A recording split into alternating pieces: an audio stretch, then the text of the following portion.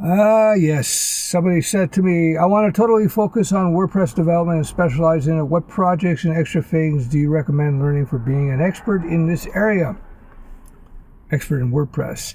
Do I need to worry about making WordPress sites mobile responsive? Is WordPress dying anytime soon? First of all, if you learn to design your WordPress pages with modern CSS, responsive CSS, which should be the default, you don't need to do anything special to make them ready for mobile. They'll just be mobile automatically. So yeah, you got to get into that. If you're not familiar with that kind of stuff, just do my CSS course. I teach that. It's pretty easy once you get into it, once you understand the box model. Is WordPress going away anytime soon? Not a chance, not a chance. You got to remember that the WordPress company, I think they're called Automatic, they're so big that it's $1 billion business, right? It's $1 billion business. I don't think people realize how big WordPress is. It's kind of weird. It's so pervasive, you know? It's so pervasive, meaning it's everywhere. So many businesses use WordPress. I think 80% of websites that are dynamic or database driven on the web are PHP based. And a big part of that is because of WordPress.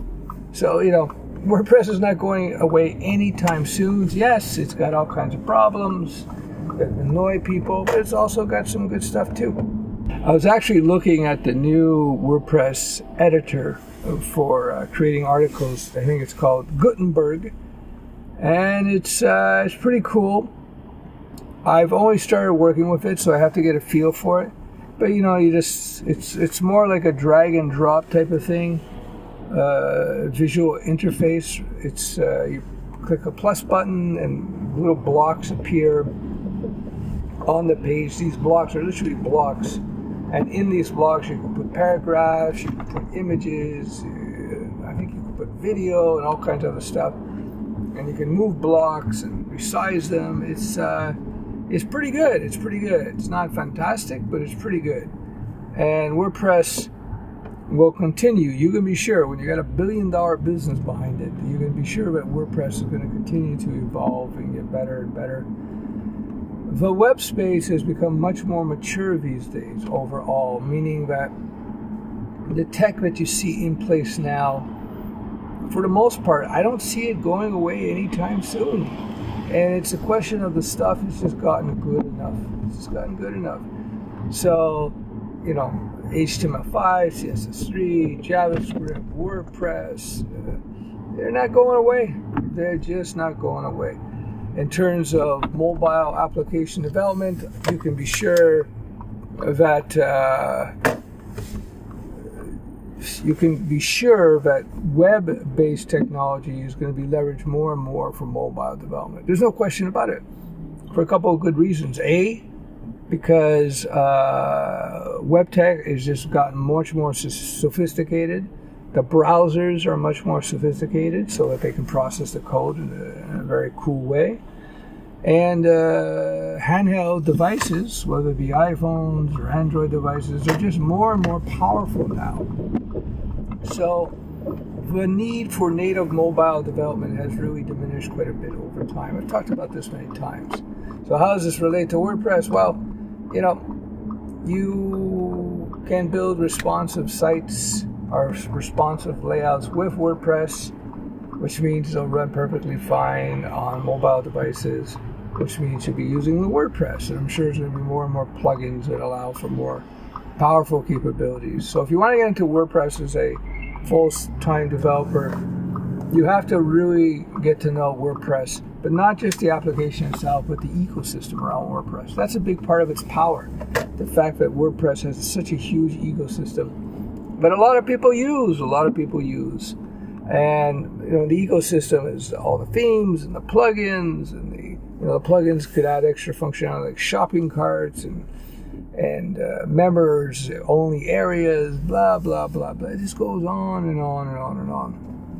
In addition, you get all the themes. The themes are basically the visual templates, but they can have a lot of functionality embedded in those templates as well. Again, a lot of power. Now, WordPress Professional, it takes time to get really good at it. Now, you can get up and running fairly quickly, but to get really good at it, like anything else, anything worthwhile, it takes a little bit of time. So that's it. You're just gonna have to spend the time and you learn the stuff, and away you go. Bob's your uncle. I don't know if you guys can even see me now. I'm actually at my gym. I'm parking at my gym. The problem with this gym is the bloody parking is so tight. It is so tight, it's unbelievable. You don't have much space. So you gotta really be careful about how you park. Anyway, that's about it. So, yeah, in terms of WordPress and content management systems like Joomla and Drupal and WordPress will they replace the need for basic web design. They're not competitive with each other. You know, it's just like if you're going to be, let me just turn this down. Web design and WordPress development is not a competitive thing. You have to be a very good web designer, front-end designer to work with WordPress, because that's how you build the themes. They're not competitive. They're not competitive. Sometimes you'll build static websites. Sometimes you'll use a CMS like WordPress, content management system. CMS equals content management systems. Sometimes you use Drupal. Sometimes you use Joomla. Sometimes you might break out a web development application and a framework. You might break out a framework and have to build something from scratch. It's hard to say. It depends on the circumstances. But they complement. They don't compete. They complement. They don't compete. I hope this makes sense. Bye-bye.